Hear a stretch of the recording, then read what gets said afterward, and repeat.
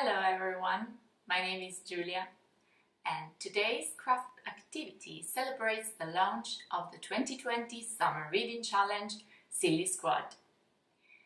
This year the challenge will be online only and will run from June to September. You can join the challenge on the Reading Agency website where you will also find book recommendations, quizzes, videos and games.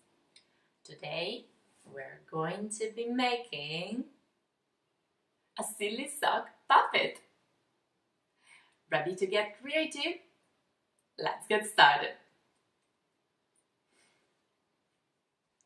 For this craft, you will need one sock, a piece of cardboard. You can use a piece of cardboard from a food package, pom-pom balls, googly eyes,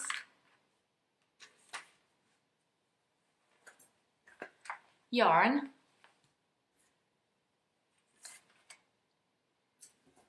scissors, craft glue suitable for fabric. You can also use hot glue gun, but this is quite tricky, so you will probably need your grown-ups' help. This should be absolutely fine. And other decorative materials such as buttons, feathers, pipe cleaners, craft foam, craft felt, everything you will need to decorate your silly sock puppet. First, turn your sock inside out and lay heel side up. Now cut a piece of cardboard of the same width of your sock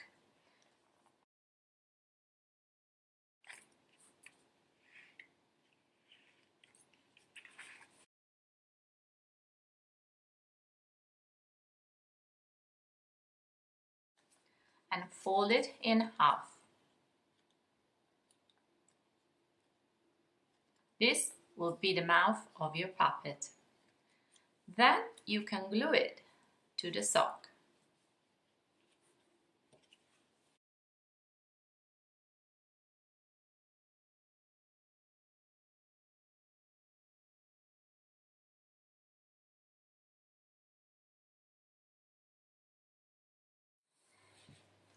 When the glue will be dry, you can turn the sock right side out, keeping your cardboard still. You can grab it with your fingers like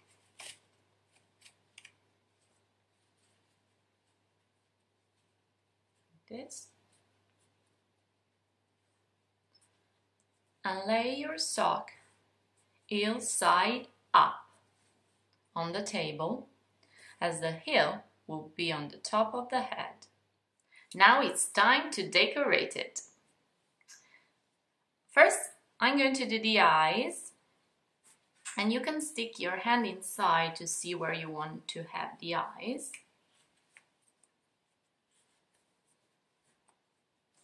And mark it with a pen.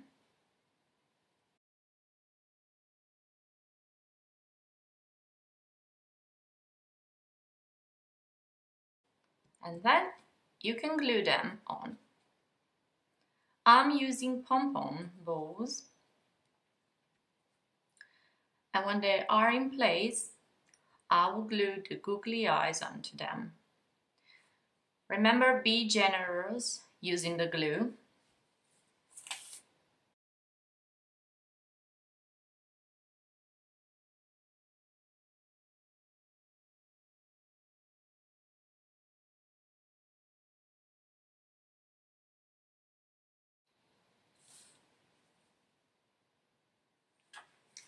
Nose.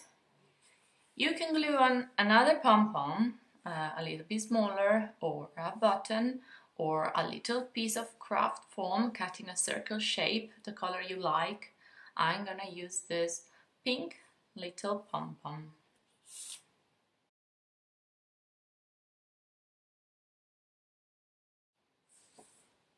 To make the hair, an easy way is to take a piece of cardboard.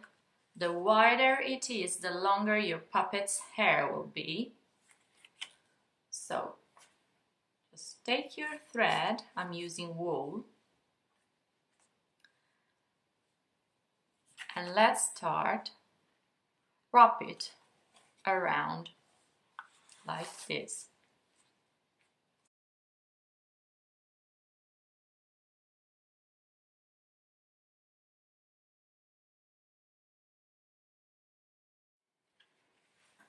So when you're happy with it, just cut.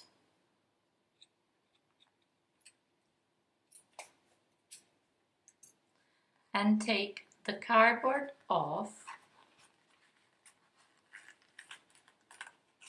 like this. And then with another piece of thread, just tie a knot and fix it in the middle.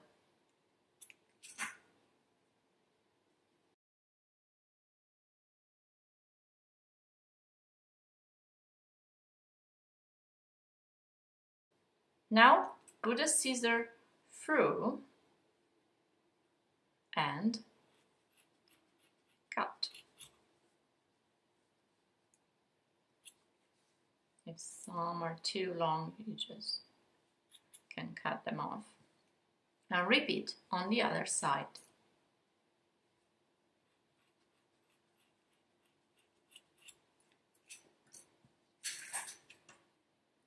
You can also do the same procedure using two different colors, and that will make your puppet hair look even crazier. Now that you're ready, we can glue them behind the eyes.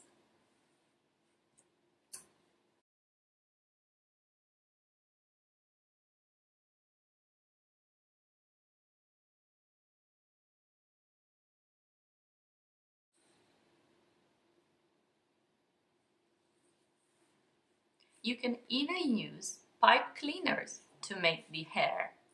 Just take one and wrap it all around a pencil, just like this.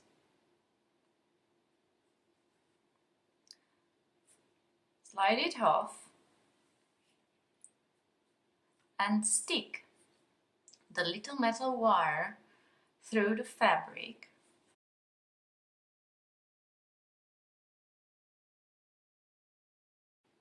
And bend it a little bit. Be careful, so it will stay in place. And you can choose other colors to make the hair really silly. Not finished yet, because you can add extra details like a tongue,